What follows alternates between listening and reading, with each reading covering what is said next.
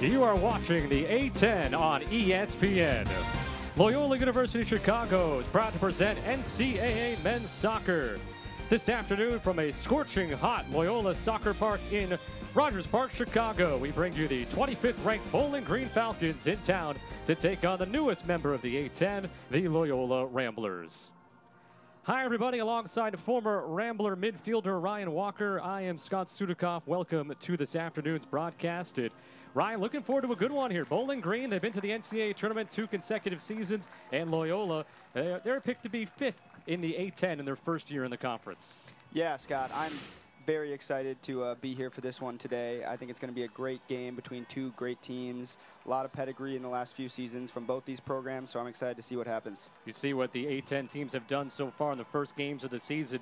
St. Louis is the preseason favorite in the Atlantic 10. URI, VCU, Fordham, the other teams ahead of Loyola in the preseason poll. Let's take a look more at Bowling Green here. I mentioned they made the NCAA tournament for a 2nd consecutive season and got a very nice win against Louisville last year as well. Yeah, they are certainly a great program. They're returning plenty of letter winners from last season. 62% of their goal scoring is back, 78% of the assists. So this is a team that has tasted success last year and is hungry for more this year. So I'm excited to see how they play today against Loyola. And the Ramblers 1-0 on this season, coming off a 9-5-2 season a year ago. Can be very dominant here at home and very dominant when they get a couple of goals on the board.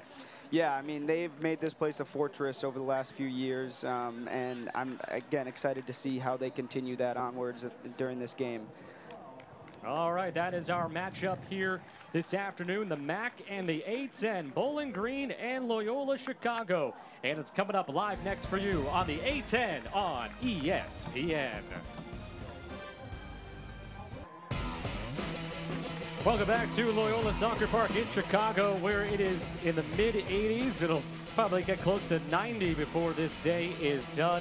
And some cloud cover, but the sun is shining as we get ready for the second game of the season between the Ramblers and Bowling Green. There's the starting lineup for the Falcons coming off of a 0-0 draw Friday at DePaul.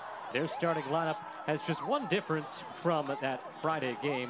Amir Didic getting a start, and a guy to look out for is number 17, Alberto Anaya, the team's top returning scorer. Yeah, Anaya, he was a freshman of the year last year in the MAC. Very skilled technical player in the midfield at 5'5". I'm excited to watch him play. 5 goals and 4 assists last year. And there's the lineup for Loyola as they go with the same lineup that they had. Actually, one change in the lineup. Jason Ibarra is getting the start in place of Mark Torreyes, it looks like, in the starting 11. But Billy Hensey is who we want to talk about here. A 2-goal performance on Friday. Yeah, he really just picked up right where he left off last season, continuing his impressive run of games, and I am very excited to watch him play today. He was actually my my mentee when I was a senior at Loyola, and he was a freshman, so it'll be exciting to watch him play, and it's been awesome to see him improve over the years. You can see down at the far side of the screen right there, it's Simon Gilson making the start for the 2nd consecutive game for Loyola. Did not play any time last season as Marcel Kampman played the entire season, end-to-end, every single minute in goal for Loyola. Gilson on Friday allowed a goal, had a couple of saves, and he actually gave way in the final 13 minutes to Alex Groh. Ramblers in the white today, Bowling Green in the orange uniforms. And we got a packed house here at Loyola Soccer Park. Hustle to Hoyne, the event.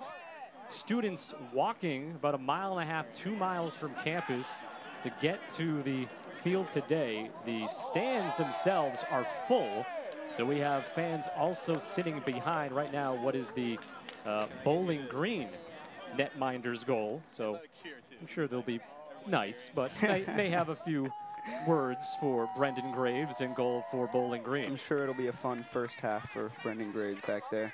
Here's Andrew Mitchell, center back for the Ramblers, now a senior from the Woodlands, Texas. Gilson, graduate goalie, graduate student.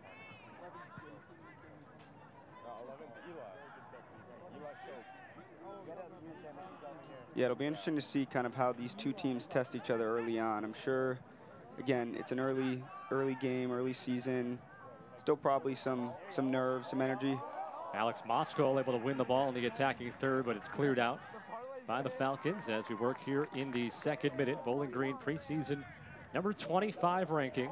They were 11-6-3 overall last season, ending their season in the second round of the NCAA tournament, the first time they had advanced in the tournament since 1997. Yeah, they've put together quite a few good seasons the last few years, and so I'm sure that's something, again, that they're continuing to try to build on, continue to draw out that success, and get back to the tournament for back-to-back years.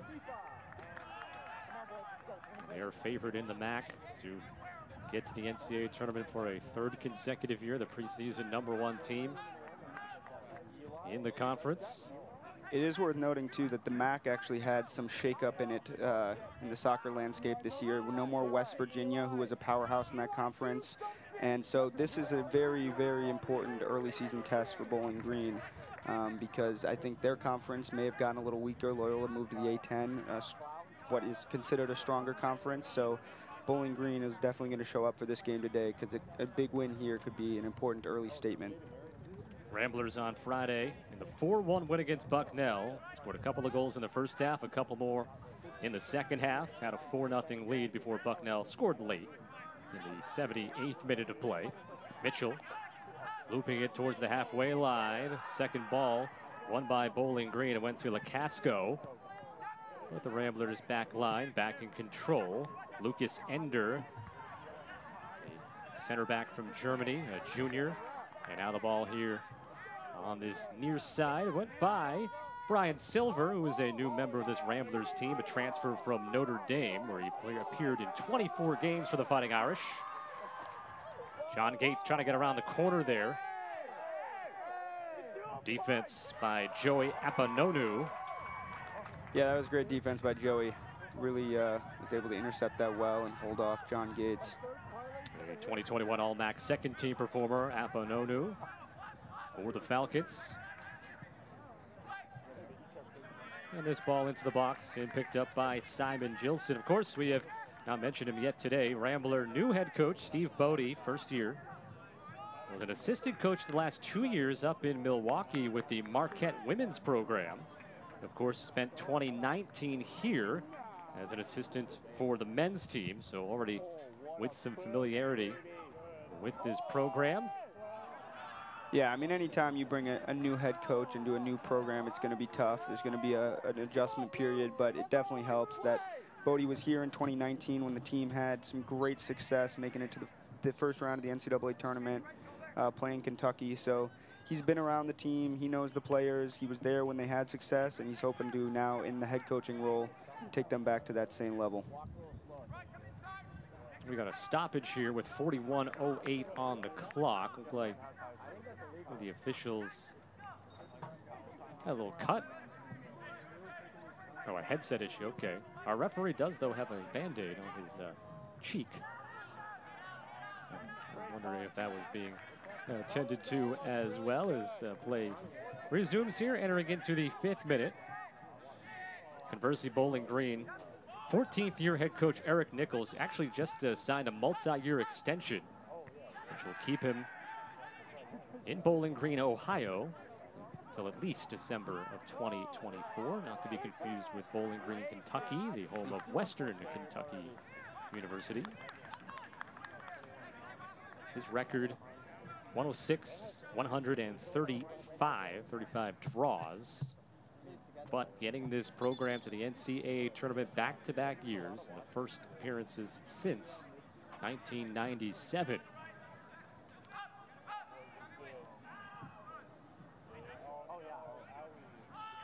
Gates is going to make life difficult for any defense. We saw him score in the first half on Friday.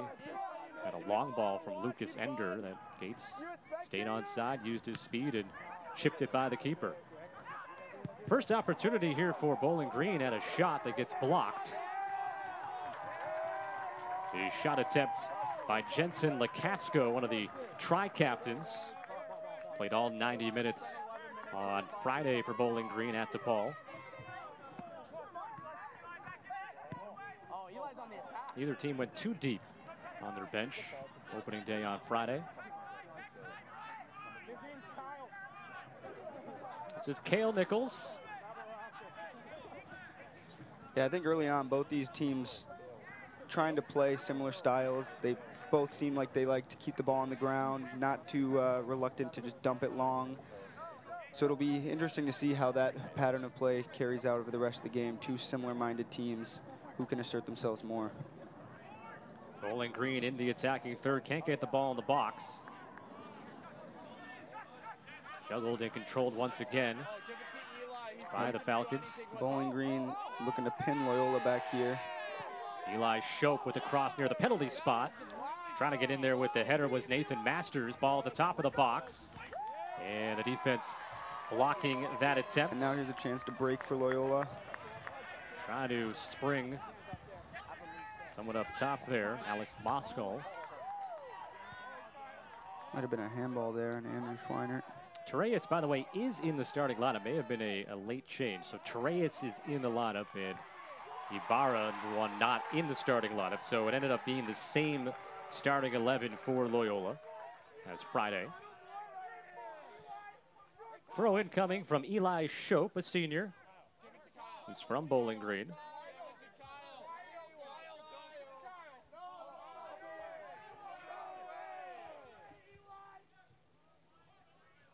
Ball switched here for the Falcons. Amer Didic. Diagonal now to the near side, volleyed by Shope towards the end line, trying to get a cross off. Was Cusimano, goes all the way to the other end and kept in. Cale Nichols was able to save that, keep the play alive. And that's Sergi Martinez, who can't win the Falcons a corner kick. It'll be a goal kick instead for Simon Gilson. Think if I was Eric Nichols, I'd be happy with the start my team has put on the field here. I mean, they seem to be controlling the run of play. They've kind of got Loyola on the back foot. Some of these diagonal long balls that you're seeing some of the center backs hit are really opening up the field for the Falcons, and seems to be causing some problems for Loyola's back line. If you're Steve Bodie and Loyola, what early adjustments maybe do you make now to combat that? I think you got to step up the field a little higher, maybe not give those center backs as much time on the ball. They've already proven that they can pick out quite a pass when given time and space, so maybe you try to step to them a little bit more, make them a little bit more uncomfortable, and don't allow them to get their head up to play those diagonals. Shope was dispossessed from the ball nicely by Torreyes. Good hold-up play there. Overrunning it was Fabian Becerra. He's able to win it back, though. See Torreyes getting to the corner of the box as the Ramblers to get the ball in close. And I like this from Loyola. You know, slow the game down. You haven't really had much of the ball in these first 5-10 minutes. That's not a good giveaway, though. Turned over in the midfield. Ball too short, intended for Shope. Stepping up and taking it was Silver, the graduate transfer from Notre Dame. And that'll be picked up by Brendan Graves, who has started both games thus far this season. In fact, he started the final 6 games of last season, which included the 2 NCAA tournament games. This is his 9th career appearance and start. He's allowed 12 goals with 21 saves and has had 3 shutouts in those prior 8 starts. And a big collision. Shope. Play continuing on here. Let's see. It looks like Brian Silver then next challenge left his foot in a little late there. Lucky not to have the referee see that one. Through ball attempt to the edge of the box.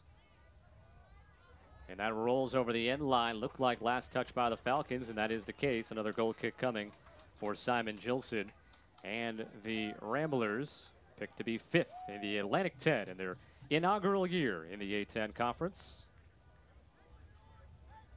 That's pretty good respect for a team entering a new league based off what they've done in the Missouri Valley Conference. And again, it's a very talented A10.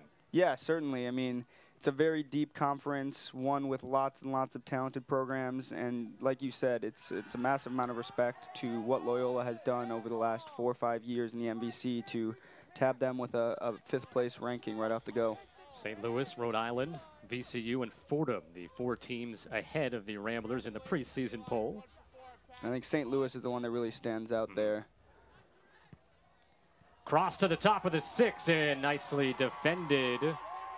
That is Lucas Ender, second team All-MVC a year ago. Helped to break that play up. Very good defending there by Lucas Ender. Got his body in between the man and the ball and was able to pick off what looked like a very dangerous cross.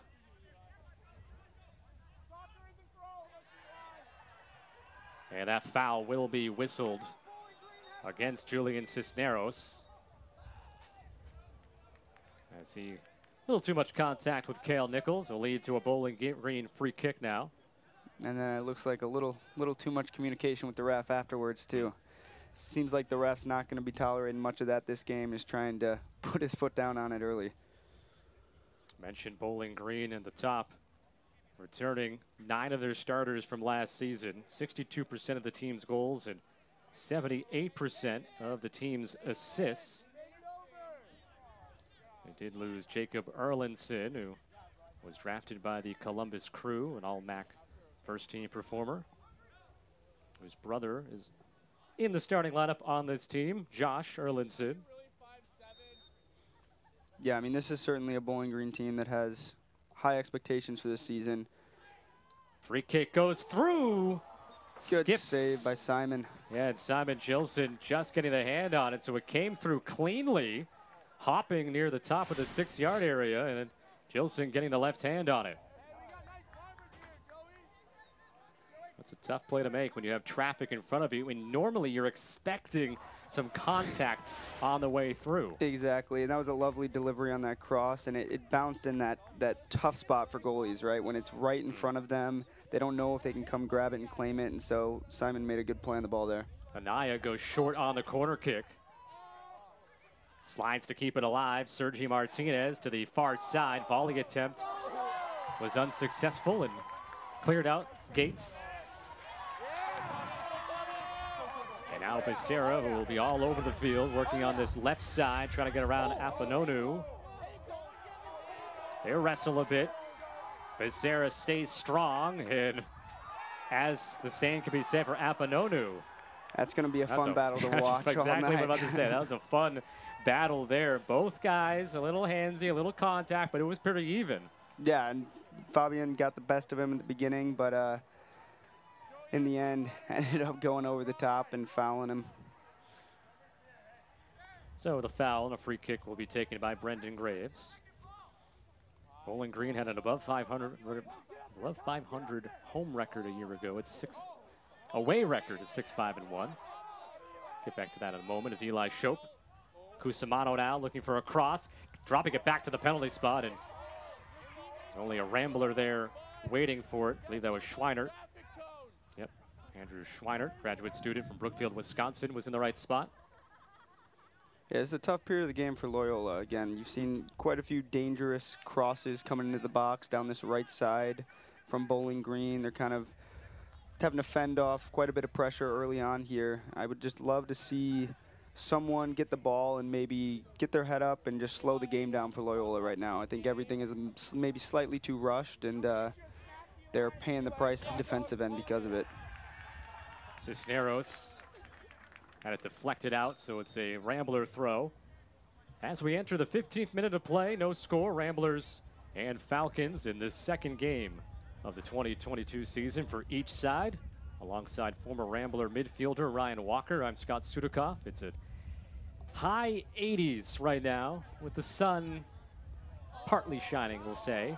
Some cloud cover, but it is toasty. And on the field today, there will be hydration breaks around the 22 minutes remaining mark in each half. As there should be. We need them up here as well. Yeah. We'll get a 1 minute break, and we'll be allowed to go to the other room that's next door to us, the press room, that has the AC running. We're shut off from it right now, so we'll take that 1 minute break as well. Yeah, much needed for everyone out here today. I mean, there's a packed stands.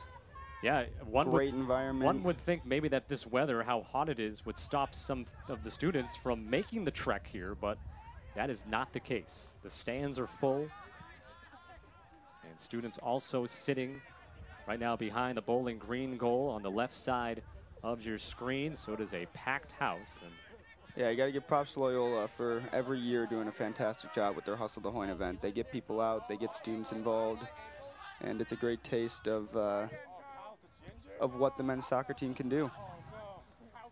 Gates angling the header towards Billy Hensey. Haven't said his name much yet here. That looked like a dangerously high kick, but there was thankfully no contact. Loyola ball.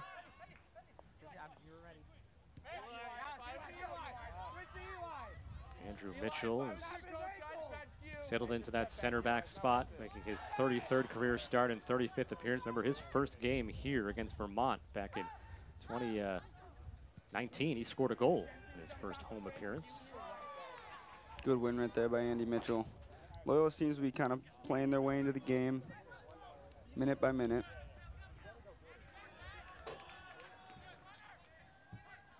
Something developing here. Good step up by Cisneros, but better job on the ball by Cale Nichols to move through it. Nichols will drop it back.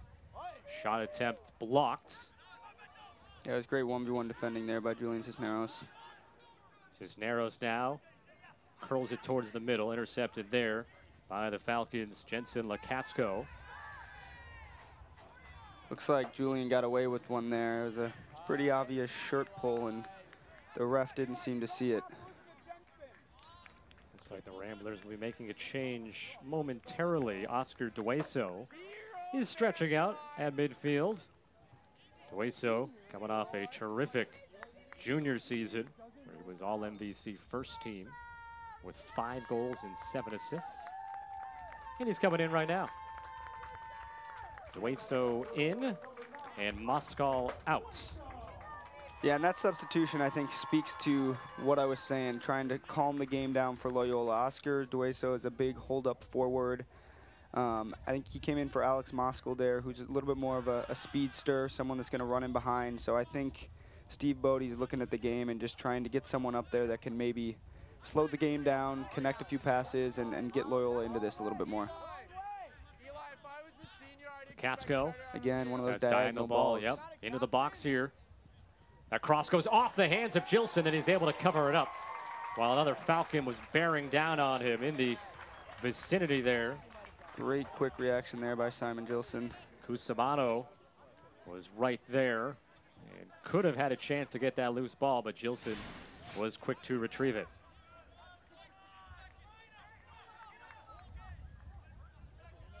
He also had Brian Silver was in a good position as well to help out his keeper. That was a good ball by Cale Nichols too, getting to the end line, whipping across through the box. Definitely challenged Simon there. Ramblers will be making another substitution at the next opportunity. Looks like Quentin Blair, a sophomore who made his first career appearance on Friday. That's upcoming here. Blair has not yet gone in.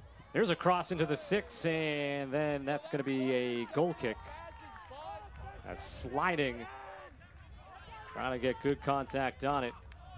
Couldn't quite see who played that ball, but again, another excellent delivery into a dangerous area and in and around the PK spot. There's Cusimano.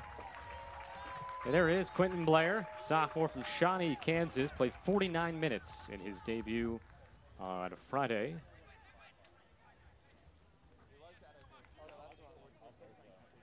Goal kick from Simon Gilson. He's making his 12th career start now. Played a good amount of time in the spring 2021 season where he had 10 games of action and 8 starts, but did not play in the fall last year with Marcel Campman in between the pipes for every minute of the year. Well, play continuing on here. Torres. Great ball there by Torres. Leading Gates. Gates. And a slide tackle from behind knocks it out. It will be the first corner kick for Loyola today. That was better from Loyola. You know, Mark Torres got a great ball around the corner.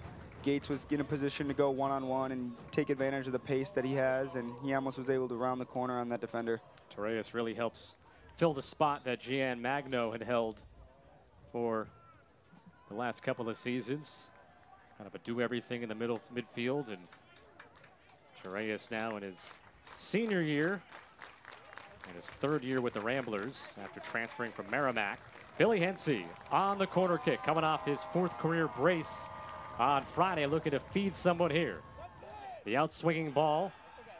Yeah, that's a name we haven't really said too much today so far, so I'd love to see him get a little more involved. Sarah working in the left corner, marked by Eli Shope. Little two-man game there with Blair. This will be a Loyola throw. See some more of the fans. They're lined up against the fence. There's not many seats to speak of on the bleachers. Has come way off the line there, Brendan Graves. And the flag was up while that was happening, so offside the call on Loyola. Again, good ball there by Brian Silver. It's going to take a few of these over-the-top balls to maybe cause the Bowling Green back line to drop off a little bit and to relinquish some of this pressure that they've got on Loyola. It's also good to note that it seems like they're lined up in a 3 center back formation, which is allowing their outside mids to really push forward and get high up the field, opening up those diagonal balls that you've seen played quite often so far. Reyes heading it forward, comes back for Eli Shope. Cusimano goes airborne, Rambler throw.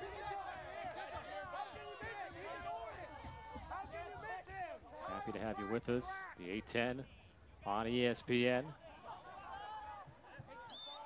And that'll be a foul whistled on Dueso, trying to get around Apononu, who we've said a bunch of times so far has been very strong on that right back side defensively. Yeah, he's really anchored that right center back position so far this game. Right. Yeah, and it's been tough for Loyola wingers to get by him so far.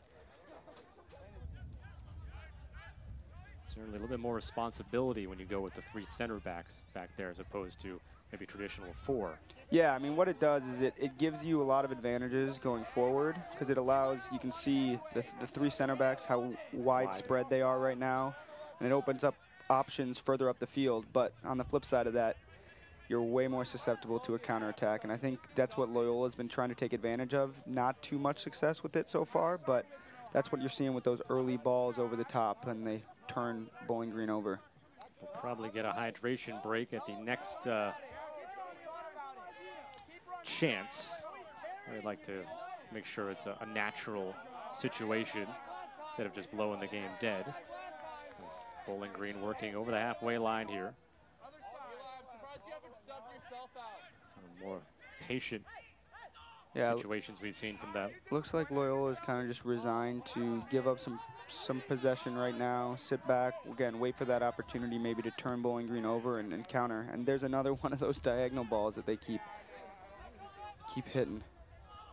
Anaya with a terrific move to loop it towards the 6. Heading it in the air is Mitchell. Kept alive in the box, and an opportunity and a save by Gilson, denying Eli Shope. Another great save by Simon, but man, I mean, that was, I think, a 50 or 60 pass sequence that led to that chance for Bowling Green.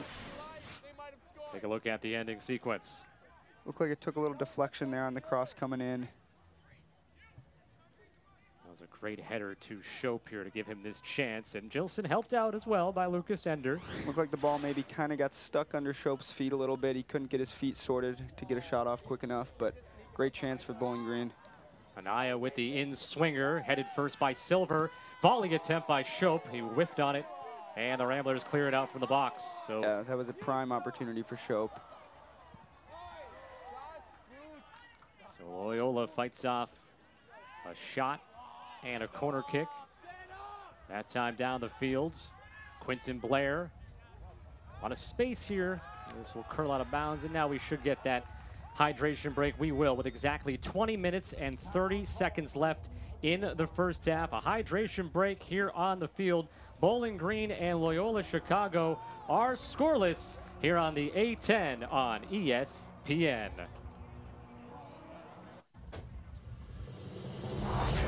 Welcome back to Loyola Soccer Park. In the midst of a hydration break here with Bowling Green and Loyola Chicago. Knotted up at 0. Scott Sudikoff, Ryan Walker back here with you on a day that is in the high 80s, so the hydration breaks are most certainly necessary.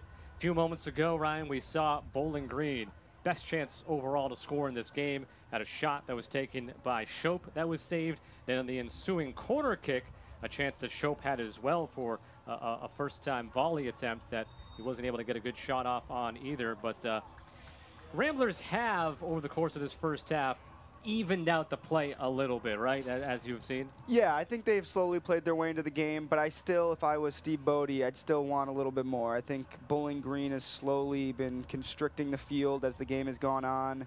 They've been moving players around. They've been possessing the ball far better than Loyola, and it's causing them problems. I mean, like you said, we just saw before the hydration break 2 of the best chances of the game for the Falcons, and so it'll be interesting to see if Coach Bodie used that hydration break as maybe a mini chalk talk, mini coaching session to give the guys a little bit more information on what he wants out there. So play will resume here with Bowling Green having a throw-in. Ramblers have a substitute waiting to come on. We'll have to wait until either a Rambler throw-in, corner kick, or any goal kick. The substitution rules at the college level, which sometimes need to be reminded. They're very different compared to most other levels of yes, soccer. Very different. So we are back to action. The man waiting to come on is Jason Ibarra, number 11 for Loyola, a senior.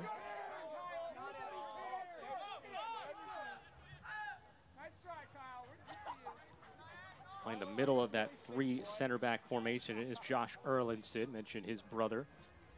Drafted by the Columbus Crew after an All-MAC first-team season last year for the Falcons, who reached the second round of the NCAA tournament for the first time since 1997.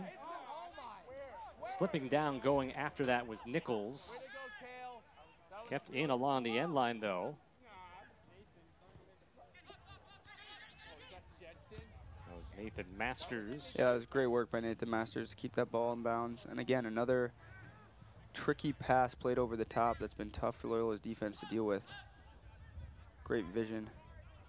On the far side, that's Mayor Didich, who came off the bench on Friday and played 28 minutes, but the freshman now making his first career start. Here we go. This is an opportunity for Loyola to break now. Gates. Torres runs onto it, moving up ahead as well as Oscar Dueso near the top of the box. Drop back to Andrew Mitchell.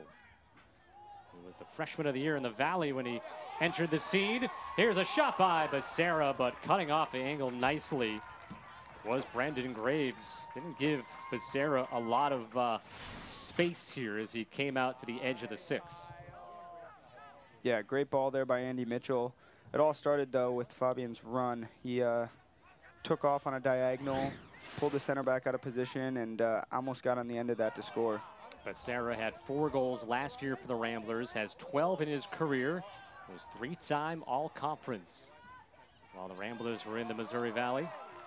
That'll be a foul whistled on Torres for Loyola. Yeah, and that was easily Loyola's best chance of the game so far, and that's something that Becerra can provide, is that speed over the top, and it was a great pick out by Andy Mitchell to see the run and put a ball into a space where he could get onto it. Bowling Green program, I've hammered home the fact 2 NCAA tournaments in a row, but the success, recent success, we'll say, at least dates back to 2018. Give you a stat that might help hammer that home for you after see what happens here in the attacking third for the Falcons. They've lost 20 games since 2018, so not a bad number at all. No, that's certainly not bad. Considering you're looking at 5 full seasons. Yeah, if you told me I'd play in college and take 20 losses and in 5 seasons, I think I'd take that. 13 of the 20 losses have been by 1 goal to show how much closer. Yeah, I mean, they're clearly a very competitive team. Even in the losses that they are taking, they're making it close. Shope trying to drop it back. Goes out for a Bowling Green throw deep in the attacking area. Eric Nichols is in his 14th year as the Bowling Green head coach. two-time MAC Coach of the Year.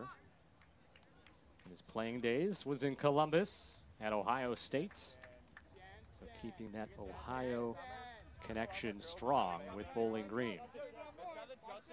The throw by Apononu. Right to the corner there, and Gilson has to go over the top. Great work by Simon. Cusimano. Coming out, claiming that ball. It helps when you're 6'4" as well. Yeah. Certainly does, but he commands the penalty box great here. Comes out and grabs that right off the head.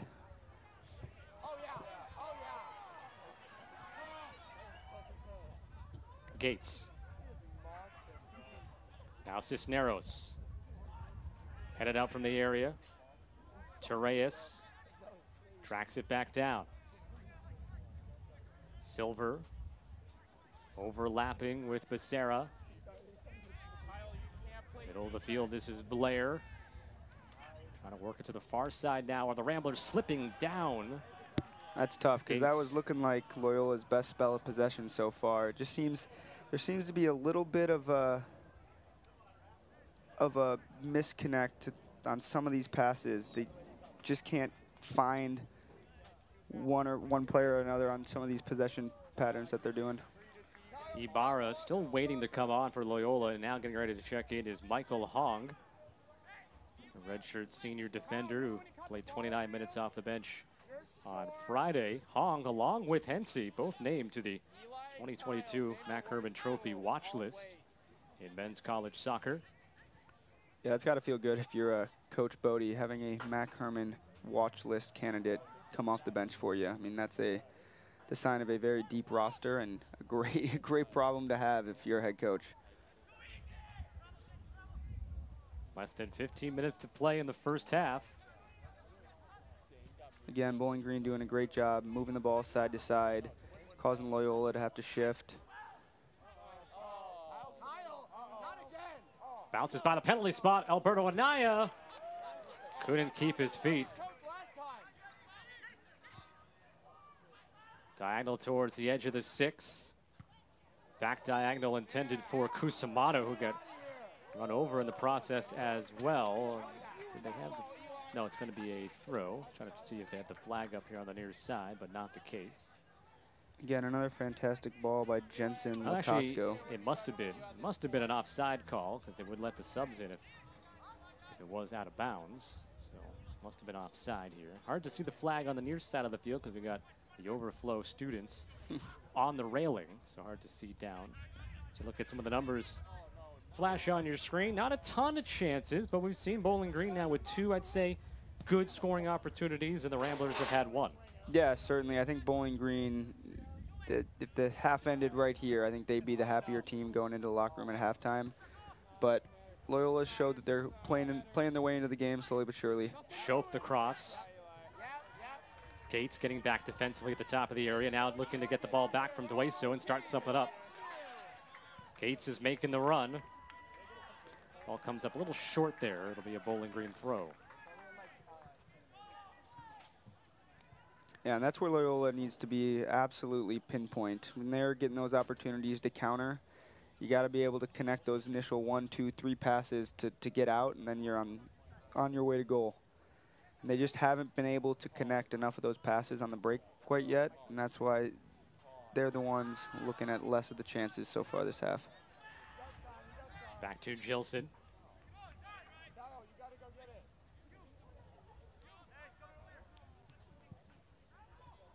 Drives one. Second ball coming for the Ramblers, Torreyes. They try a diagonal ball to Becerra. Fabian Becerra. It's that matchup again with Apononu.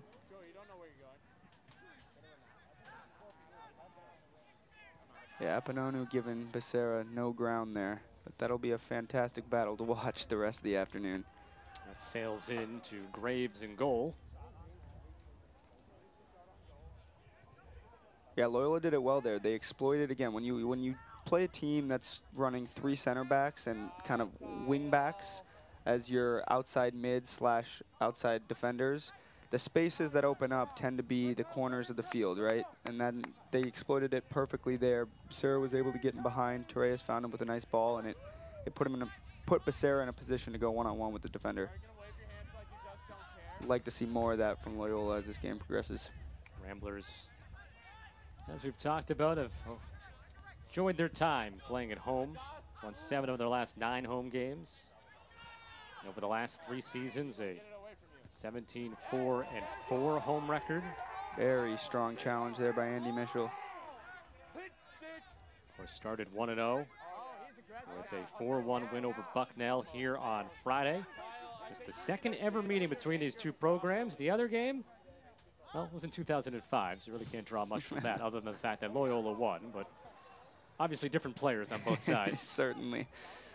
Different coaches as well, as Nichols had not yet taken over for Bowling Green. I think you could argue both programs have evolved a lot. Yeah, come quite a ways since that matchup in 2005. Ryan Silver, Mark Torres has some space. He can shoot it from that distance if you let him. Has 3 goals in his Loyola career, more of a setup man with 8 assists. He came off transferring from Merrimack College. Nice overload here with Billy Hensey and Becerra on the left side. Becerra decided not. Oh, there's a blast that goes off the hands of Graves and over the crossbar. That was an absolute rocket. As I was saying. So it'll be a corner kick. Hong, Ibarra, and Alfaro coming on for the Ramblers. Off of that shot by Mark Torres, who made me look good after mentioning that he has the ability to take that shot if you give him the room. Just moments after you talking about the cannon that he possesses, he unloads one here. Love this camera angle that we have. And a fantastic save and goal by Brendan Graves. Just getting a finger to it to tip it over the bar. Corner kick from Billy Hensey here. Right-footed ball coming. Keeps it low. Running onto it, Cisneros blocked. And that's something right off the training ground right there. Blair back into the mixer, headed out. Alfaro now. Hensey gets to his left. Drops it back for Cisneros. They work together. Torres, left foot blocked. Torres almost sat down the defender right there. That was all the way back towards midfield where Silver is the lone player back right now for Loyola. Silver over the top of everybody, and Apononu will angle it to his keeper, but good Rambler sequence, and now you might say that the scoring opportunities have evened up. Yeah, the certainly. play recently. Yeah, I'd say the last 5-10 minutes, Loyola has definitely played themselves into the game. And again, they seem to be stepping higher up the field. They seem to be more willing to move the ball side to side, connect a few more passes, as opposed to going for that Hail Mary ball over the top each time. They just pinned Bowling Green back over there for a solid few minutes following that corner kick. Trace Terry's getting ready to come on for Bowling Green at the next opportunity. A high school All-American a year ago out of Bellbrook, Ohio. And Loyola just made those 3 substitutions as well. And I think it's that time of the game where coaches are trying to bring in some fresh legs, especially on such a hot day like today. Last 10 minutes of the half. Bring in some new legs and see what they can do for you. Gotta watch out for Terry offensively. He scored 34 goals his senior year last season. It's quite the scoring campaign.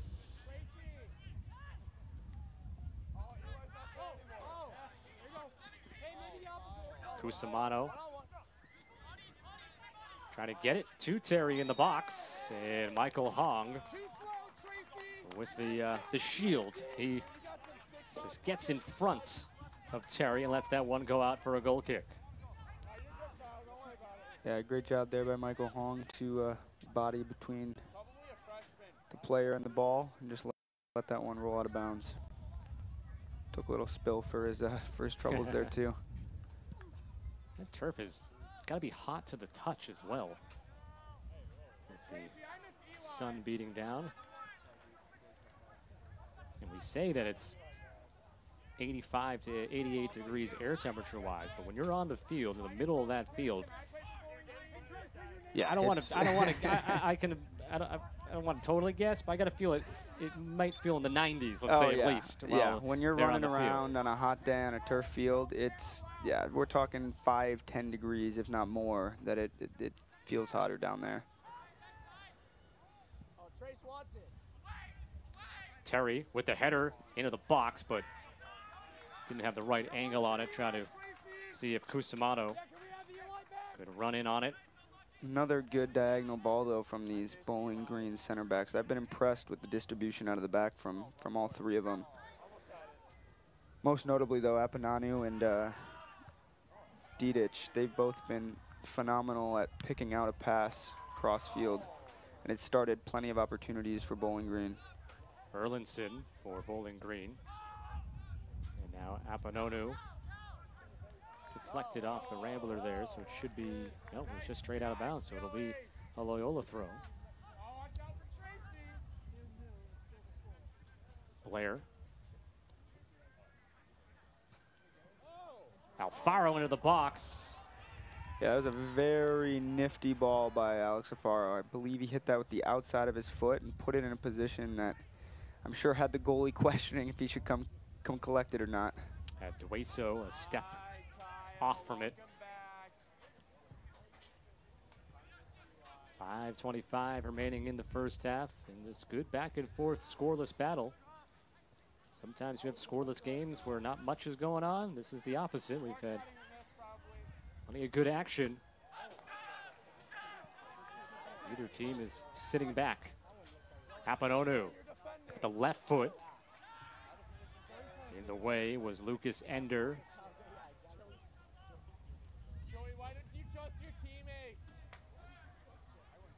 Lovely bit of possession here for Bowling Green. Masters into the area. Torres there against Martinez, who knocks it out. And that'll be a goal kick for Loyola. You can just see the creativity in Bowling Green's attack. They've got a lot of players out there that like the ball at their feet. They like to find little 1-2s, triangles on the field, and it's fun to watch. And I'm sure it's given the Loyola backline fits at times so far today.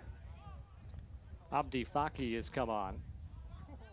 And Alberto Anaya will get a break. He played 70 minutes on Friday.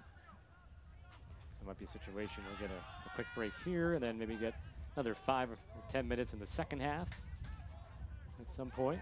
Yeah, after watching him for 40 minutes, I definitely can see why he was named the MAC Freshman of the Year last year. Very creative player. Pops up in different spaces. Looks like Loyola has a chance to break here. Silver.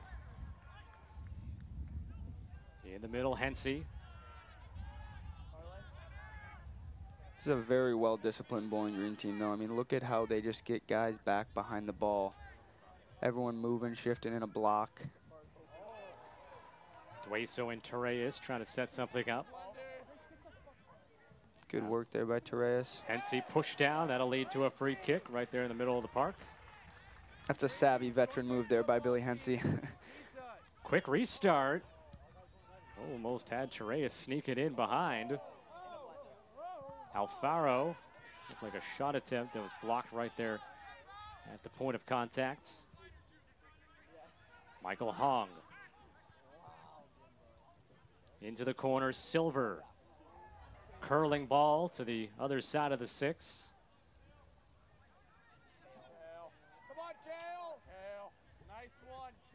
Bowling Green now looking to break it through midfield. And now Bowling Green's got a chance to counter. And that's Faki who loses his footing, trying to stay with it.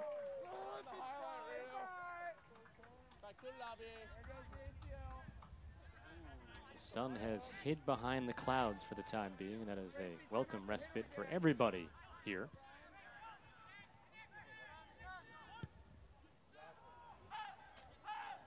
Hong goes diagonal to the far side.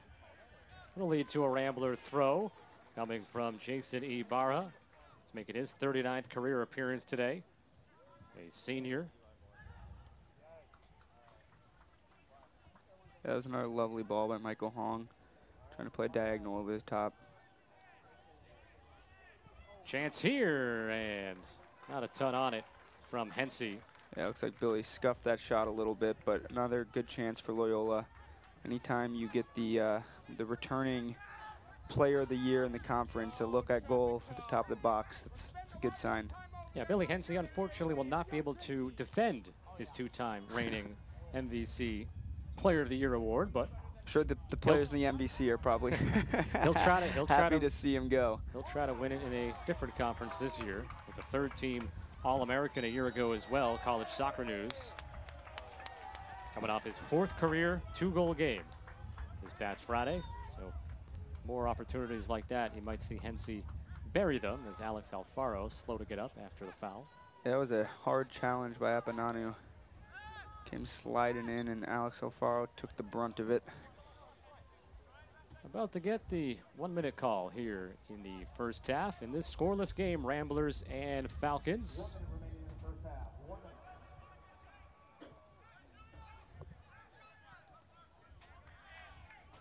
Yeah, this has been a great half of soccer so far. I've loved what I'm seeing from both teams, and I think, as Bowling Green has a chance to counter here. Abdi Faki.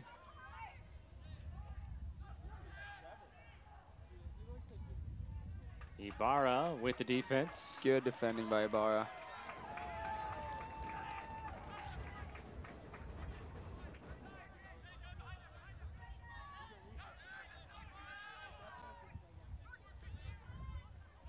Yeah, that was a right midfielder, Ibarra, getting back to help his team defend in the box. I'm sure Coach Bodie loves to see that.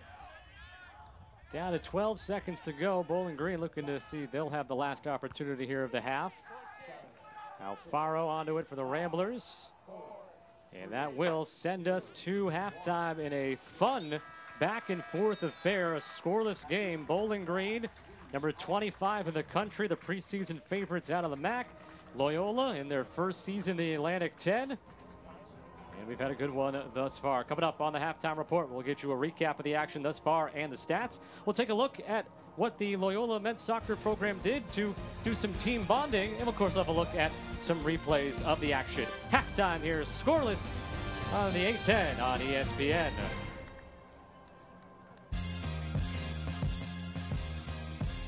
Loyola Ramblers Soccer is brought to you by PNC Bank, the official bank sponsor of Loyola University. And by Loyola University Health System, the official sports medicine services of Loyola University Athletics. Well, the crowd for the most part has been enjoying themselves, even in the extreme heat, 88 degrees, and then sitting in metal bleachers. Probably ups that temperature to, let's say, 90. But they have done a good job making some noise, and they've come out in droves here on this Hustle to Hoyne event. A ton of students in attendance for this game. Have seen a good scoreless battle so far. With Ryan Walker, I'm Scott Sudukoff. Thoughts on what we might see here in the second half between these two teams, as obviously they draw up some counterattacks during halftime? Yeah, I mean, it's tough to say, because I think if you're both teams, you look at that half and think you played pretty well. I mean, it was a back and forth sort of half. Again, chances for both teams, shots sitting at 5 apiece. So if you're the head coach of each team, I think I'd go out there and say, give me more of the same, you know? I think Bowling Green would think that they could have had a few chances to score. They should have put a few in the back of the net. Same with Loyola. So you just hope to continue that if you're the head coach. As Ryan mentioned, each side with 5 shots in the first half. Each team had 2 corner kicks. 3 saves in goal for Bowling Green's Brendan Graves, matching what he had on Friday in a 0-0 shutout battle with DePaul. 1 save for Simon Gilson, who came off 2 saves and 1 goal allowed in 77 minutes played Friday in Loyola's 4-1 win here against Bucknell. So the Falcons 0-0-1, the Ramblers 1-0. This first weekend of the 2022 season. Yeah, I'm sure the Falcons are just waiting for that first goal. I mean, after not getting one in their opening game of the season, I'm sure it'll be a huge relief if they can get one in the back of the net this half. They had 17 shots on Friday, and 6 of them were on goal. They had 7 corner kicks, but kept off the score sheet. It's a team that averaged 1.7 goals per game last year, which put them 4th in the Mid-American Conference. Yeah, the Mid-American Conference last year was a tough conference. NIU, I think, had their best season in program history. Yeah, they were ranked for a good portion of time, if I remember correctly. West Virginia was another NCAA tournament team, so they were competing in a very, very strong conference last year. And for those unaware of why West Virginia would have been in the MAC, is because the Big 12 does not sponsor men's soccer, so West Virginia, in terms of men's soccer, has had to jump around different leagues. Correct, yep. And you see that quite a bit with some of the larger schools that have men's soccer. I think Kentucky would fall under that. There's no SEC men's soccer either. Yep, that is also correct. Quick throw in here. Ramblers trying to get this offense going. Into the box, Moskal drops it back. Hensey, and a good defensive play. Good tackle to break that up. Ramblers picking up the pace a bit there. Yeah, good play there by Alex Moskal. He had a runner at the back post, but just couldn't find him. Mentioned just the second all-time meeting between these two programs, and the first since 2005. Bowling Green coming in off of 2 consecutive NCAA tournament appearances, and 2 of the last 3 seasons they've had double-figure wins. Of course, in the 2020-21 season, played fewer games, so maybe didn't have a chance to get to double figures as they went 7-5-1, but 13 wins back in 2019, 11 wins last season. Take a look at the foul that was called on the Ramblers there on Lucas Ender. Yeah, I mean, not a lot you can say about that one. Lucas Ender there came in and just cleaned out the attacker. Good call by the ref. Anaya setting up the free kick. And now a dangerous set piece here for Bowling Green. Looks like they've got a committee standing over the ball here. Shope and Lacasco as well.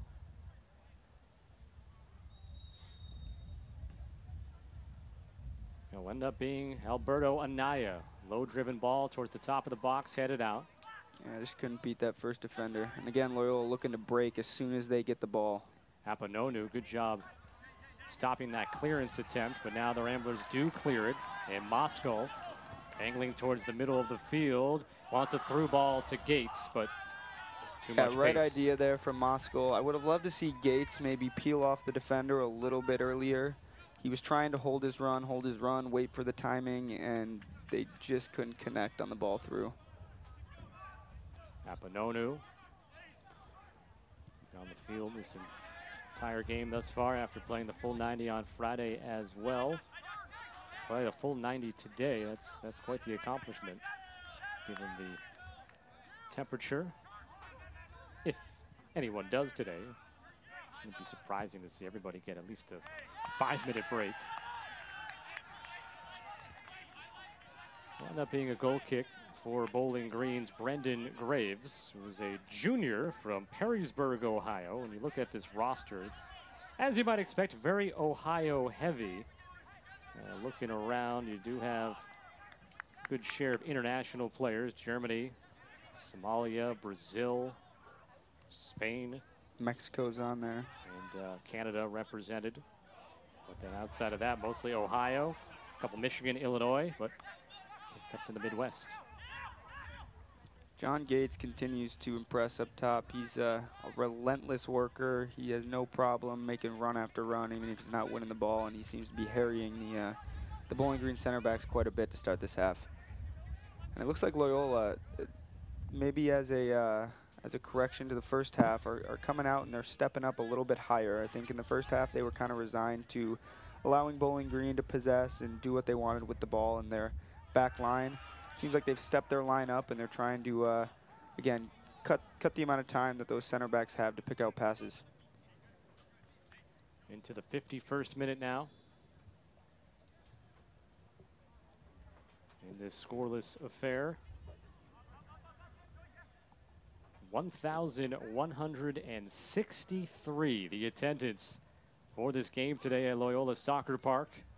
And it is believed to be, don't have full confirmation on it, but believed to be a Loyola Soccer Park record. And right, I mean, when you look at the seating available, the fact that we got overflow, people standing around and behind the goals, it's thinned out a little bit during halftime, a little bit. Most of the crowd has stayed, but you got to think that number is definitely, if not a record, it's close to a record. Yeah, I'm sure it's got to be close if it's not, because, oh, and here's a great chance for Loyola to break after the turnover by Bowling Green. Got Moskal to his left, a little bit behind him. Drop back for Hensey. He's got some space. He'll take a shot in the save by Graves. Good shot in the end by Hensey, but I'm sure Gates would like to have that pass back. He just played it slightly behind Alex Moskal. If he leads him with that, and we'll take a look at it, but if he leads him with that, oh my goodness. Just getting back to live action here.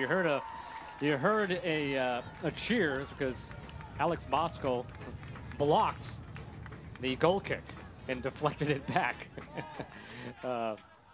Yeah, I'm sure Brendan Graves' heart dropped there for a second as that ricocheted back off Alex Moskal. That could have easily ended in the back of the net. You don't see that often or at all. And that's the type of pressure that Loyola, we weren't seeing from them in the first half. We don't think we saw anyone get remotely close to the goalie to apply any sort of pressure. So they're definitely stepping their lineup and trying to make things a little more uncomfortable for Bowling Green to start the second half. And now we're going to have a stoppage with 37:51 and Moskal being talked to by our head referee, Khalif Al-Ladafeh. Yeah, no nonsense from him. He's trying to cut the back talk out as soon as he hears it. So just had a quick word there with Moskal, who I'm sure had a few things to say back to him. Positive, though. Always positive. In a kind and nice tone. It's always positive on the soccer field. Ball remains airborne there. Silver swipes it out. Cleared that one under the roof of the... on the roof of the little apartment complex that's right behind the fence there. There's a and bounce down. Just don't break any windows, or Loyola University will be sent to Bill. I refuse to believe that in the history of this field that there hasn't been at least one broken at some point in time. I think a soccer ball, you really got to have a good miles per hour on it that is true. To break a window, because it will have some give to it. It's not like a softball. Of course, a softball field here as well as Gilson. He's trying to counter quickly. Gets it to Gates. Took too big of a hop over Gates, who at 5'9" was hoping he'd be 5'11" at that point. May have been the difference. Good recognition, though, by Simon Gilson. Same could be said for us. We would hope for a couple more inches. Yeah, exactly. I'm sure I had that thought a few times when I was out there playing on the field. I was going to say, though, that was good recognition by Simon to start a counterattack quickly. He was looking to get the break on, and we're seeing, again, a little bit of the same pattern as the first half. Loyola is fine not being on the ball as much, but when they get it, they're immediately looking to get runners forward. And they've got two guys up top in Alex Moskal and John Gates that can really challenge backlines. Erlinson over to Apononu. Apononu playing in his 34th career game and his 28th start. Now here on the near side. That's Nathan Masters, who's a senior from Sylvania, Ohio. Again, good organization by Loyola, shifting as a group side to side, not allowing many balls to be played through them. Anaya had it rejected. Here's another chance for them to counter quick. Blair. Gates lets it go through purposefully as Hensey was coming up from behind. Hensey now trying to break down his defender. Cisneros, curling ball blocked, came up a bit high there on Anaya. Good job keeping the arms tucked. There's a slight argument there, I think, for handball from some of the Loyola guys. But I think it was in a natural position. Yeah, if you keep those arms to your side, you won't get that call. As that ball for Cisneros, who don't catch it on the screen right now, but he's looking back at that Torres who delivered that ball. He wanted that ball looped in the air. I think a little bit sooner as well. I think he, the recognition was there on the ball, but it was played just a tad bit late. So I actually wonder if Julian Cisneros might have been off sides, even if he had received that. Goal kick from Brendan Graves. But that is how Loyola likes to play. I mean, that's an outside back that's getting forward and testing the back line of Bowling Green.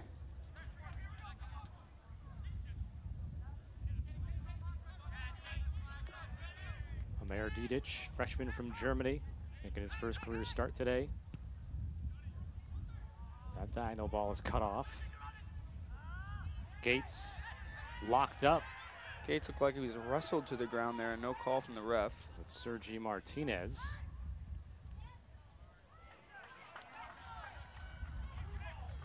Ramblers win it back. Great hold-up play there by Alex Moskal.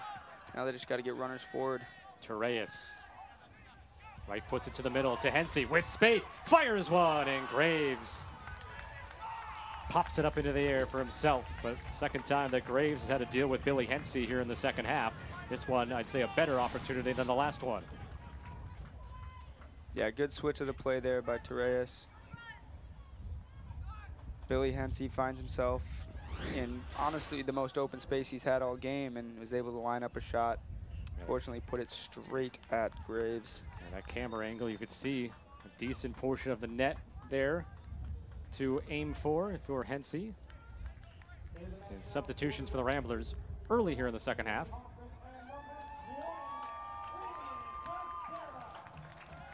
Benny Hoffman has come on for the first time, and back in is Fabian Becerra.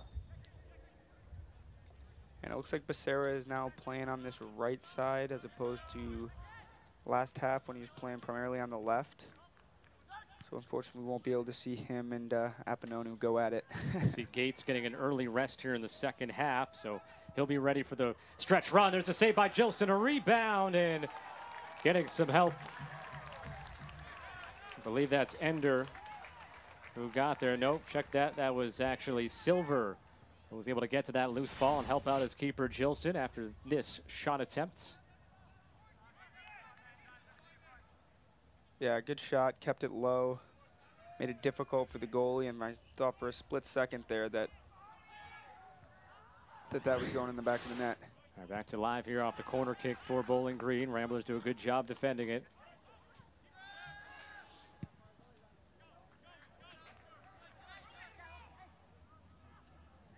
Bowling Green set to make a change here at their next chance.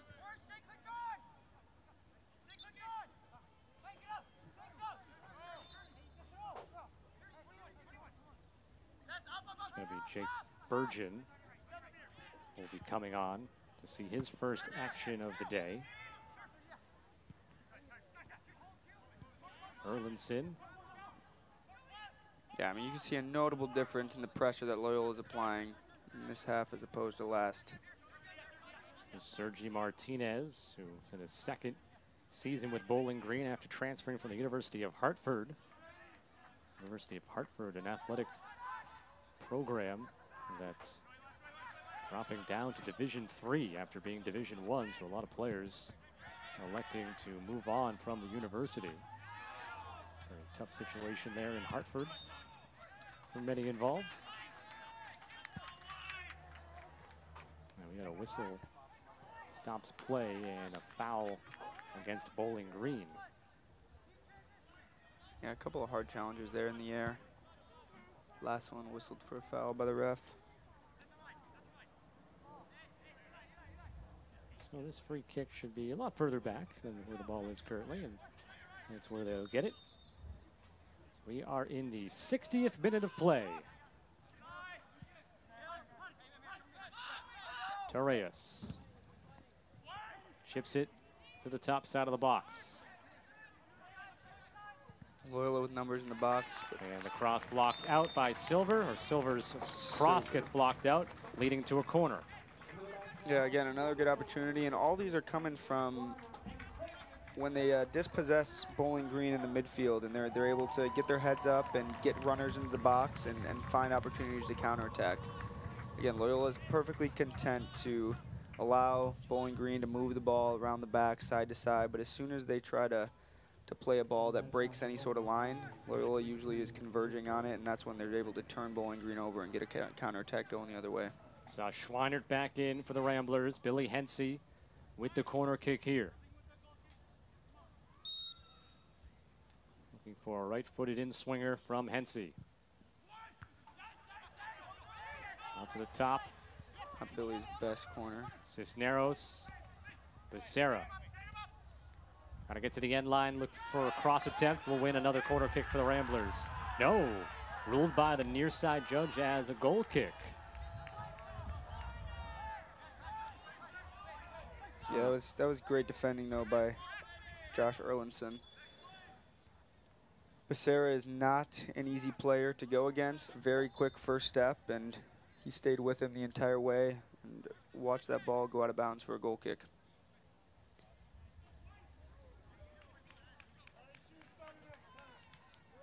So the Ramblers now have 3 corner kick chances in this game. And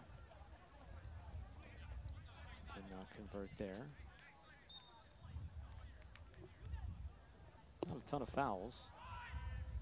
No, and I like how the ref's been calling it. I think he's called a good game so far. He's trying to let him play as much as possible, but has blown his whistle when need be. All players and coaches ask for is consistency.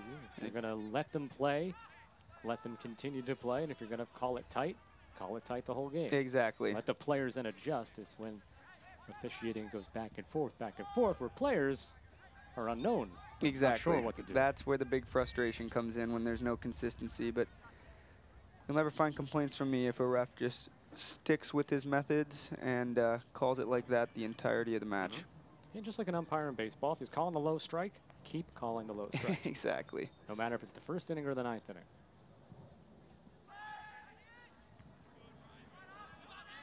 Ball's coming back towards Josh Erlinson. Serves it back towards the top of the box. And a Rambler was knocked down there, so it's a foul on Bowling Green. Billy Hensey took a elbow to the back of the head there. And I think our referee wants to quell any possible issues there. So a quick word with Amir Didic and a little bit of a low five there. Yeah. A little low five. Not a handshake, not a high five, but a little low five there. Quick word and a say, little hey, low no, five. I got you. I understand.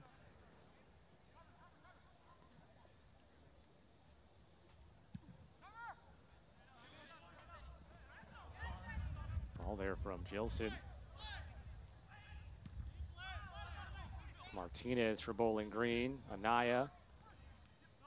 And now Masters had it momentarily. Stepping in is Hong. He got caught up with Masters, who's called for the foul. So the Ramblers will have a free kick over the halfway line here. They don't waste any time. They're back moving it here to the near side. Becerra curling ball and cutting it off. Yeah, that was Graves with Dueso on the doorstep. Yeah, Dueso was lurking there. That was a good ball by Becerra. Picked his head up and tried to get an early cross into the box and almost found his forward. And Graves, good on him for being aware of it and coming out and claiming.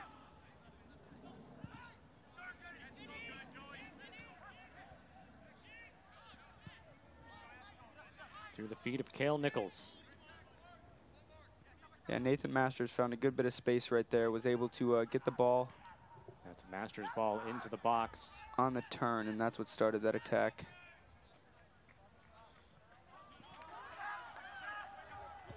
Dueso racing in after it for the Ramblers.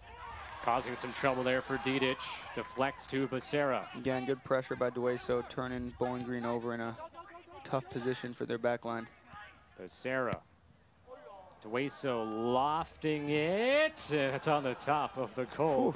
And when that came off his foot. Those look like easy plays if you're a goalie, but I don't think they are, because you have to time it right if in the event that's going to sneak under that crossbar. Exactly, and I'm sure when that came off Oscar Dueso's foot, he was wanting that one back, but it almost ended up in the back of the net. I mean, those are just so hard to judge as a goalie as they're they're hanging high up in the air, kind of spinning weird, and they're coming down right over the crossbar. Andrew Mitchell has come back on for Michael Hong for the Ramblers on defense.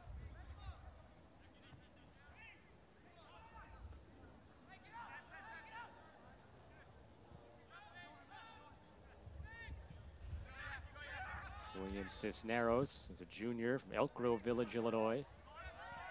Over the top, onside. That was not a close one. I think Brendan Graves knew what he was doing the entire way. Was able to collect that. Another good look, though, by Julian Cisneros over the top. Again, we'll have another hydration break in a couple of minutes here on the field. Give everybody a 1 minute, 90-second break, including us here in the broadcast booth. Not that it's about us, but we can use the... We could certainly use it as well, though. We'll call it for us an air-conditioned break if we can walk next door during the break. Not a day where opening the windows would be very helpful, let's just say. No, not at all.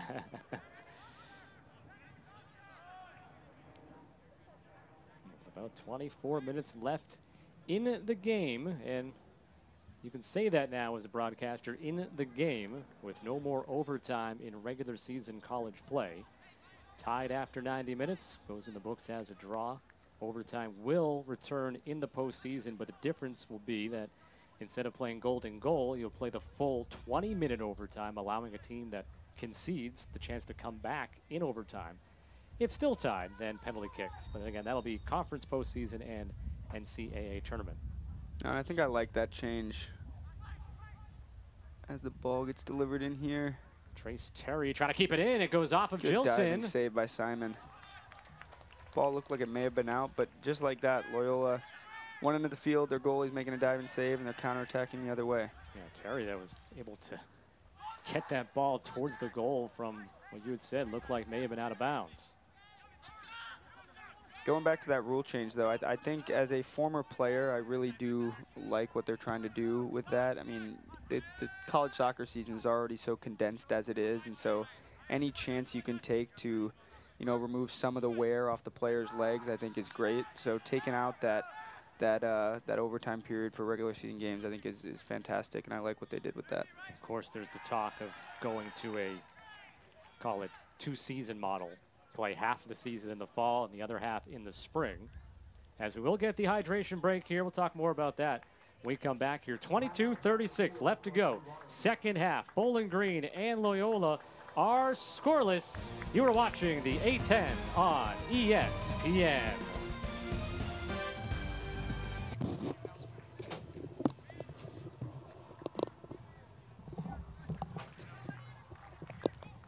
No score, Bowling Green. Loyola Chicago in the midst of a hydration break here in the second half. 22:36 left overall in this game with Ryan Walker. I am Scott Sudikoff. Went to the break talking about how no more overtime in the regular season, and there's the possibility of down the line of a two-season model, play half the season in the fall, the other half in the spring. Now, if that's the case, if they were to go to that, you think they would bring overtime back into the fold, because then you would have less of a condensed schedule, but who knows? Yeah, no, I mean, it'll certainly be interesting to see if that ever pans out.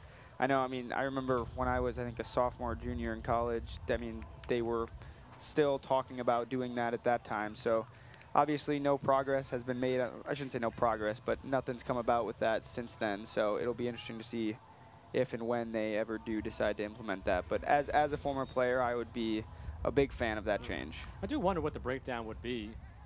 Non-conference in the fall, then play your conference season in the spring would seem like a pretty easy delineation to have. Yeah, I think I remember that's how they had talked about it or presented it to us when we had discussed it back when I was in college.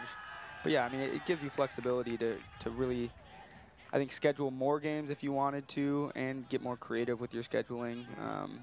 So yeah, and again, the biggest part about all that is it spaces out the season, less wear and tear for players, and again, I'm a big fan of that. And of course, college programs in the spring do play competitive games. They're just not fully, I don't want to say NCAA sanctioned, because they definitely are sanctioned, but they're just not in terms of the normal regular season. So it's not as if these players would be doing anything completely different than they normally do. No, exactly. That's a very, very good point.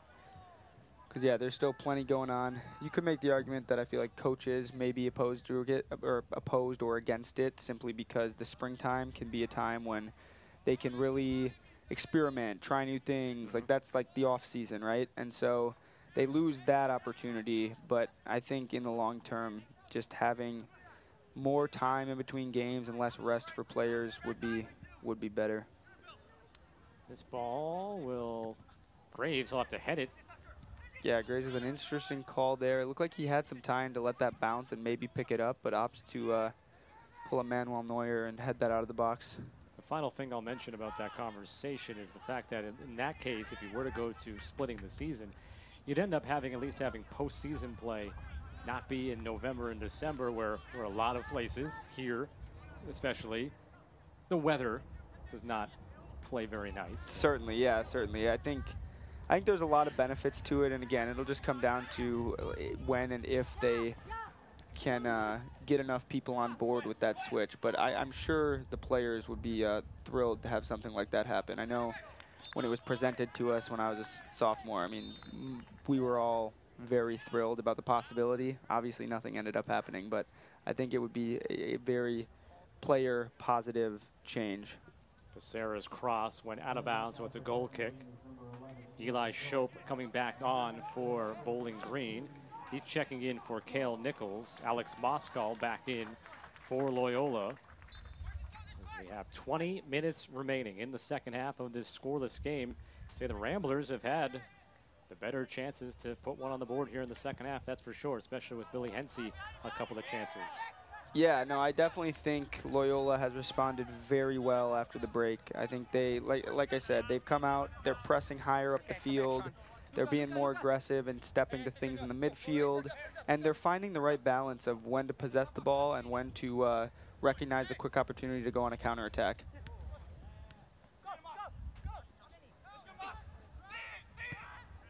Yeah, see, this pressure that we're seeing right now is not something we really saw at all in the first half. And I don't know if that was just a coaching decision on Coach Bodie's part, you know, with the temperatures today, maybe just feeling out Bowling Green to kind of see what they were looking like. And then after the break, he said, "All right, let's step up the pressure a little bit and see if we can't take it to these guys a little bit more."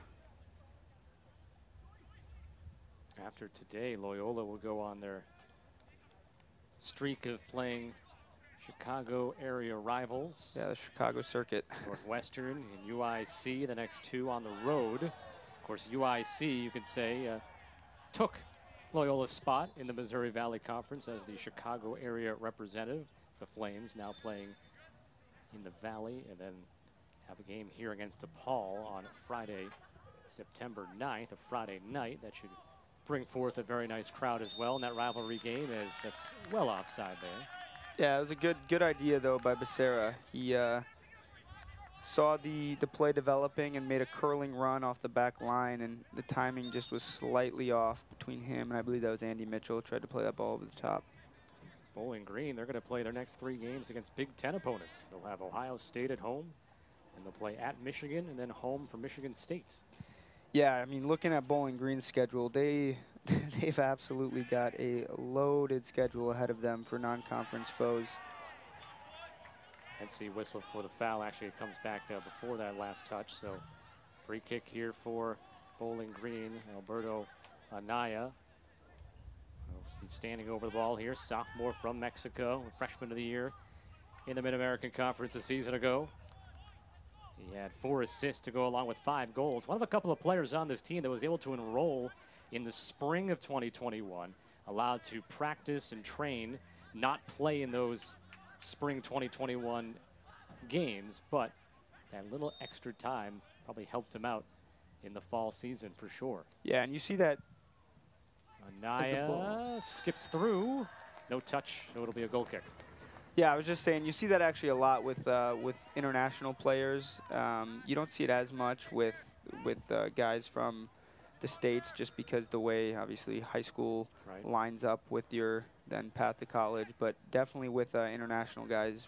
When I was at Loyola, we had a few guys from New Zealand that went that route. So it's definitely not uncommon to have freshmen come in early.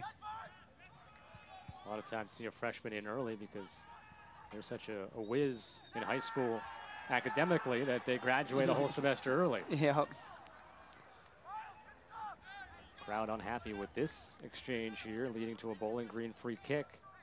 Well, yeah, and in the case of Anaya, it's clearly the right decision. I mean, he came in and hit the ground running with his actual freshman campaign. Again, like we mentioned, picking up MAC Freshman of the Year and posting quite the record of goals and assists in helping his team to that NCAA tournament berth last year.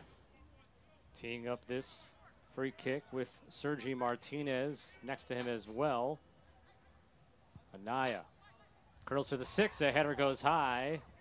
Another very dangerous ball by Anaya, though. He put that right on the PK spot, kind of in that no man's land between the goalie and the back line. And he was unlucky that one of his teammates just couldn't quite get over the ball to direct that on target. Yeah, that was Eli Shope who was flying through.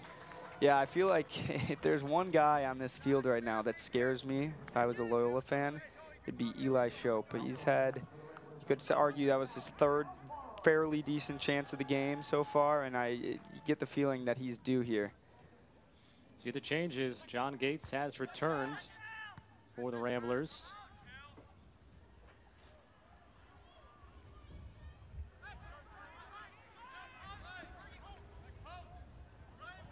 Here's a cross, headed out. I believe was that Trace Terry that made that run down the left side and played a nice ball into the box. Trace Terry. Really had a chance to highlight his pace there. He opened up the legs and took off down the left side before playing a lovely ball into the box. Less than 15 minutes here.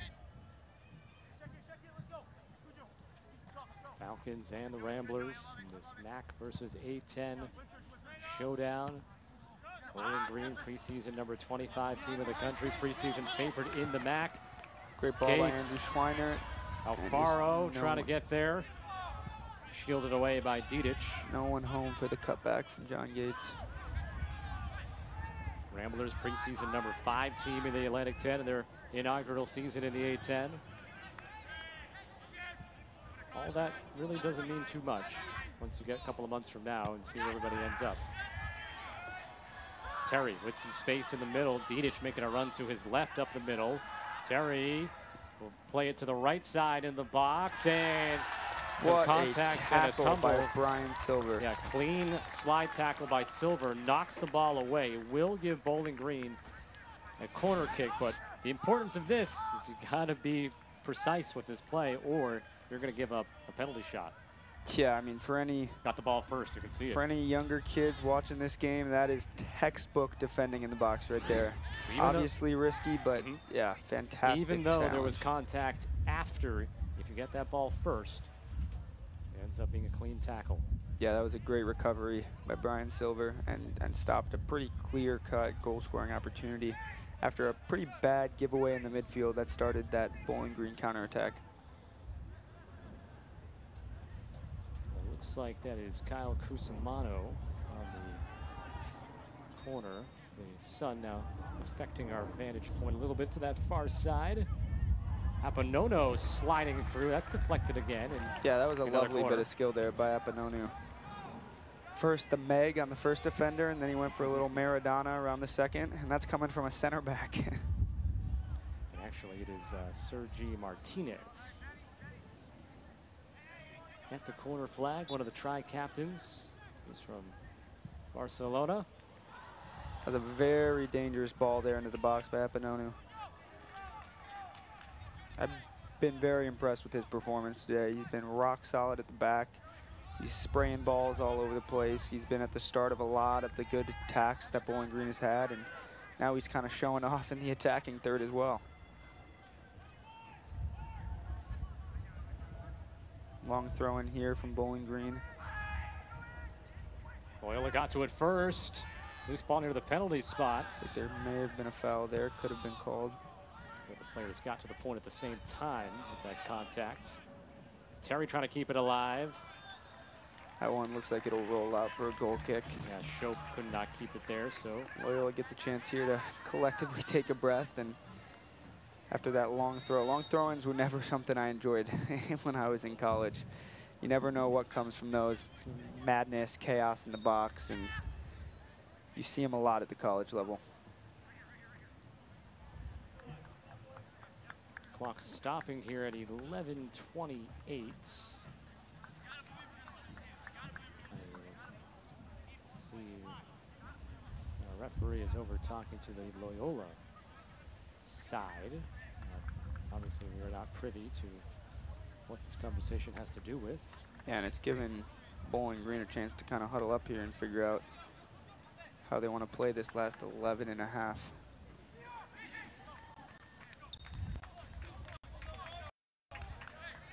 Oh, so now I see. So that tape on the side of the face there is to help keep the headset, I think, in place there. Oh, okay. Referee. When I first had seen it, I thought it was, you know, maybe had a cut on the face, took a ball maybe to the face that needed some attention, but. Another very strong challenge by Apananu in the back.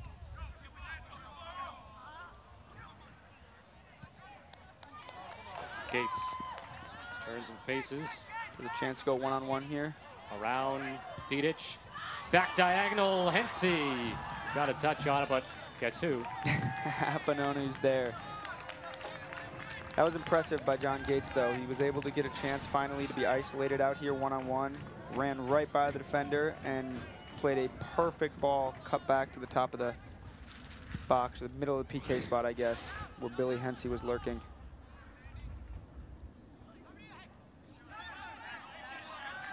Loyola foul.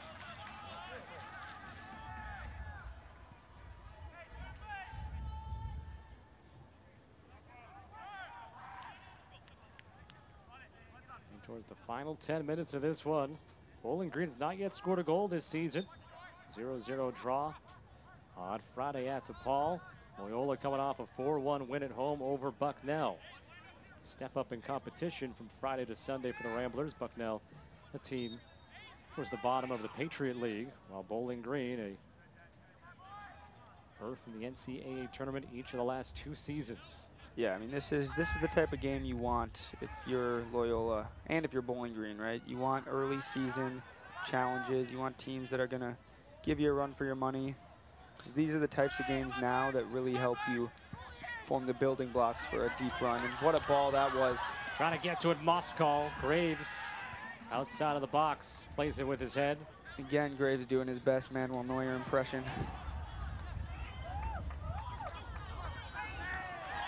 And looked like all ball there. Crowd is not happy with it, but from our vantage point, it looked like that was a clean tackle. Alfaro. Alfaro didn't really argue it too much either.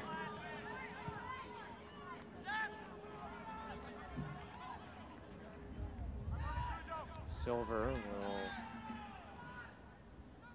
play it there, and Bowling Green keeps it in along the sideline.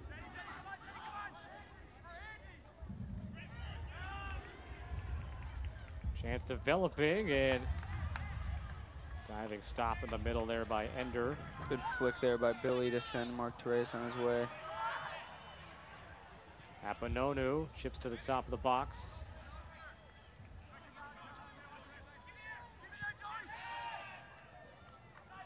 Gilson with Terry bearing down. Second ball, Ramblers have it. And yeah, I feel like you can sense the urgency kind of pick up in these last few minutes as we're winding under 10 minutes to go in this game. Both teams desperate to grab a goal and get out of here with a victory. Graves has to be very precise once again with Moskal there. He's been living on the edge of his box. Cisneros to Gates. Hensey trying to feed it to Moskal, who is running to the top of the 6, blocked out for a corner kick. Ramblers will bring in 2 substitutions before this corner. And just as I expected, Alberto Anaya is coming back in the game. I was wondering when he would see his return to the pitch. Benny Hoffman has come on for this corner kick. Very unselfish on that play from Billy Hensey. See a lot of guys in that position would love to get a shot off. He looked to cut that back to the PK spot for his teammates. Hoffman, left-footed corner. Header attempt by Mitchell. And deflected off of Bowling Green. Wonderful delivery, wonderful curl on that cross by Hoffman. And Mitchell just launched himself at that ball. And now Hensey will take the right-footed corner. Crowd shaking our camera a bit. They're making noise in the stands.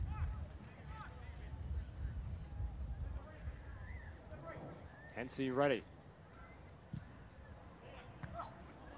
Punched out by the keeper.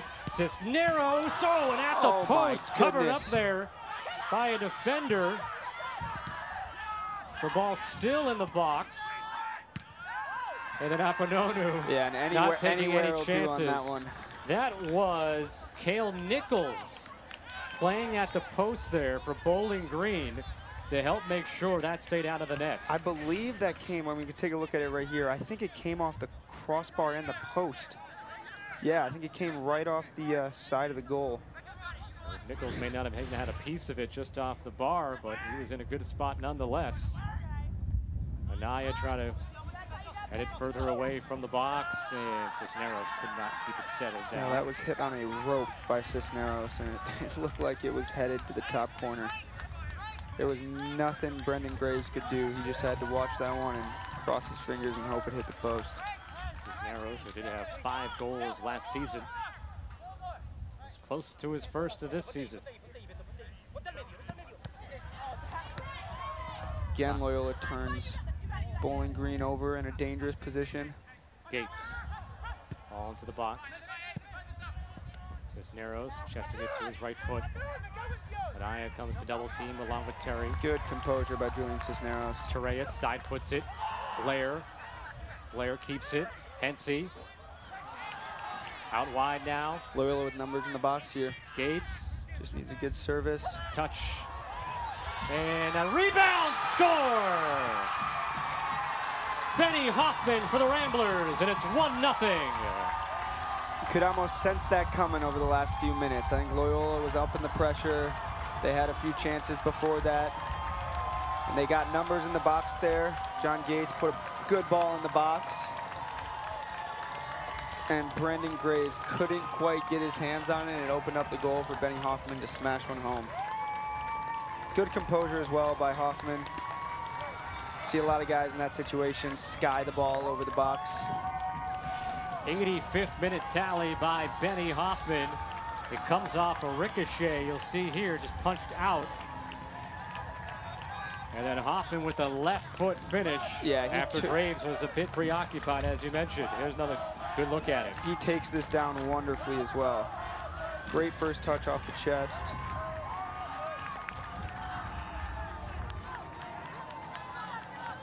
This was the prior chance that Cisneros had. And then we had the goal, of course, that you just saw as well. 1-0 Ramblers.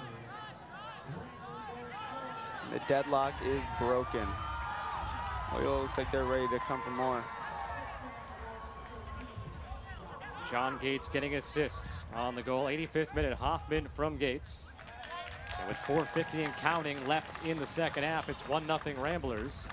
And now Loyola making a substitution, which should stop the clock here, actually. It does at 4:42, just under that 5-minute mark, and having taken the lead to avoid a team who's winning, wasting time by slowly walking on the field. You see that all too often on the professional level.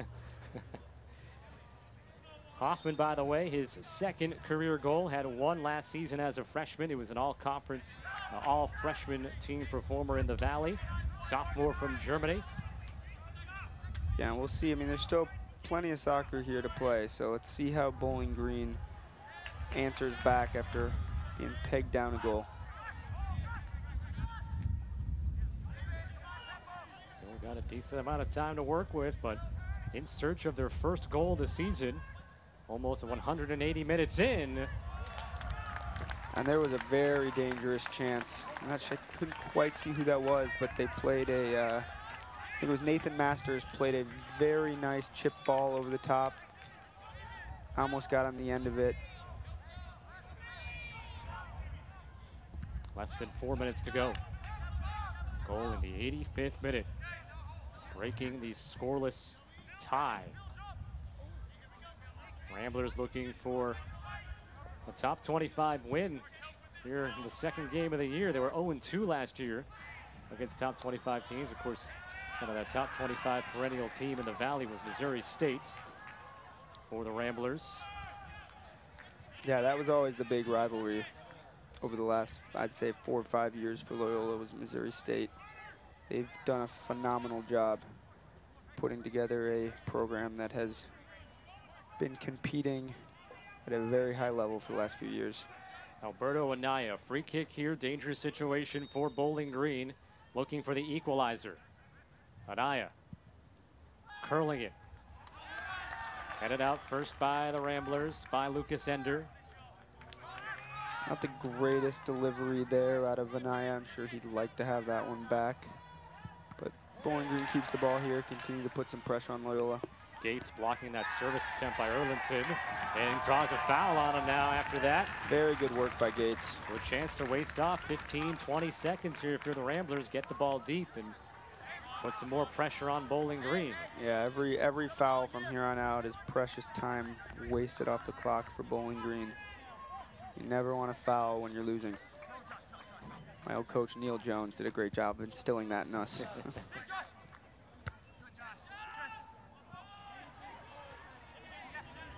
Becerra wins it to Hensey. Bumped, stays on it.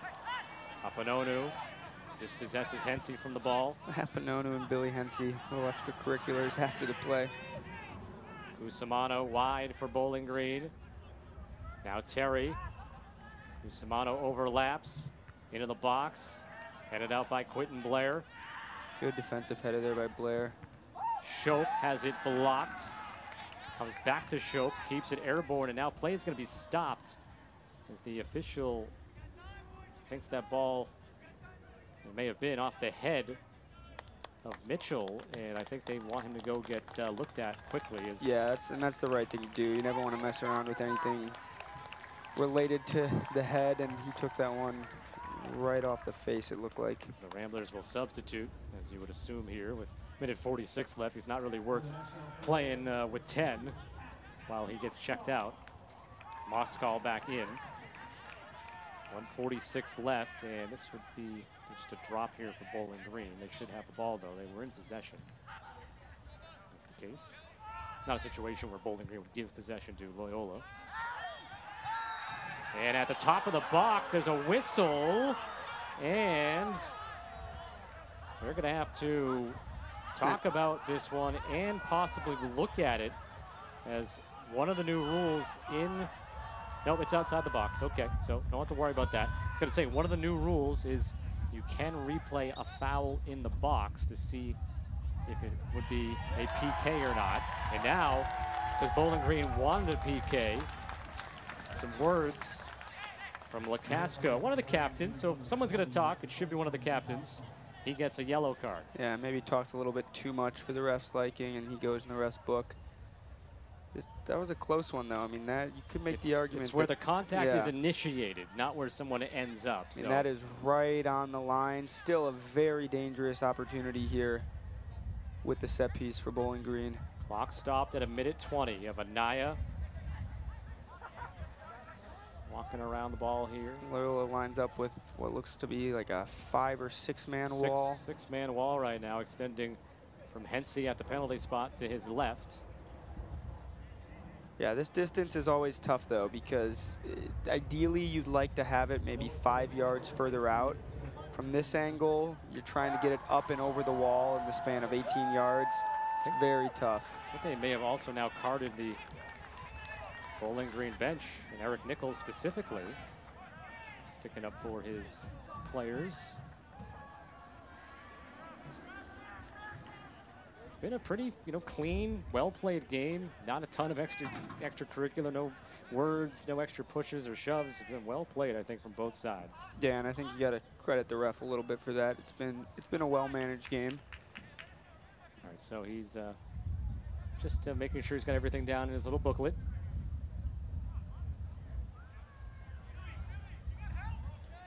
One day they'll advance to having little tablets. I would maybe just to click, player, yellow card.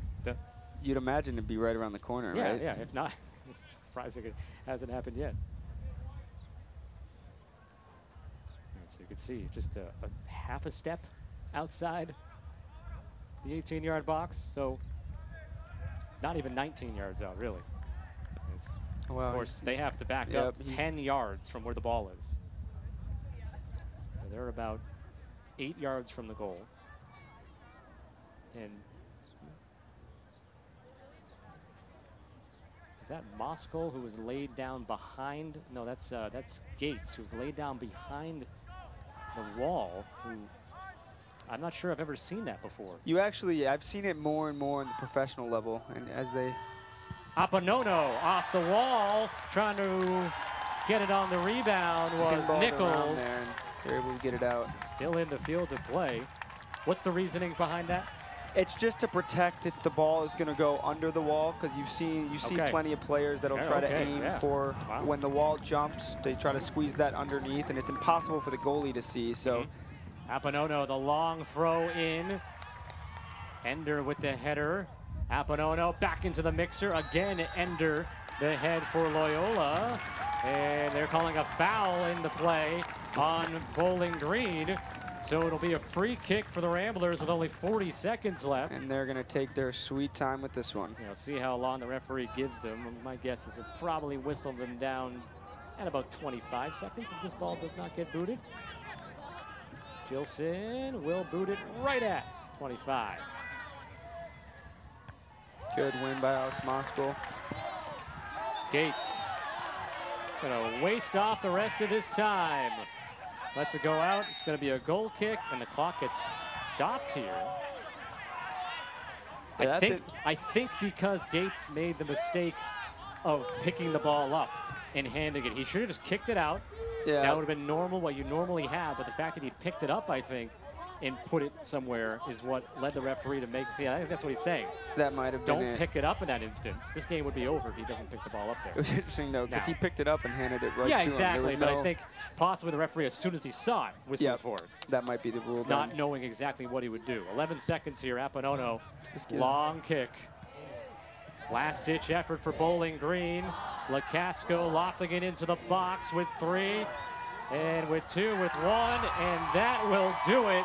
Loyola knocks off the preseason number 25 team in the country, Bowling Green, a team that's been to 2 consecutive NCAA tournaments. An 85th minute goal by Benny Hoffman, assisted by John Gates, for a 1-0 victory here at home. And the Ramblers have begun the Steve Bodie era and the Atlantic 10 era at 2-0. Yeah, I mean, that was a fantastic back-and-forth game, and one that I think both teams can get a lot out of early on in the season. But yeah, I mean, Loyola with great resolve down the stretch. They, I think, looked the better team there in the second half after making some slight adjustments, maybe increasing the intensity with which they pressed. But again, just a fantastic game overall, and I have a strong feeling that we will see both of these teams later on down the road when they get to the postseason play during the season. Yeah, you can fully expect Bowling Green will be there in the end in the MAC postseason and threatening for an NCAA tournament spot. Meanwhile, Loyola, this is a good win early on for their resume, because the A-10 could be a team that gets more than one team into the NCAA tournament. That's going to be it for us from Loyola here this afternoon. My broadcast partner, Ryan Walker, I'm Scott Sudikoff saying so long from Chicago, where the Ramblers knock off Bowling Green 1-0. All games airing on the ESPN networks are streaming live and are archived on the ESPN app. This has been a presentation of ESPN.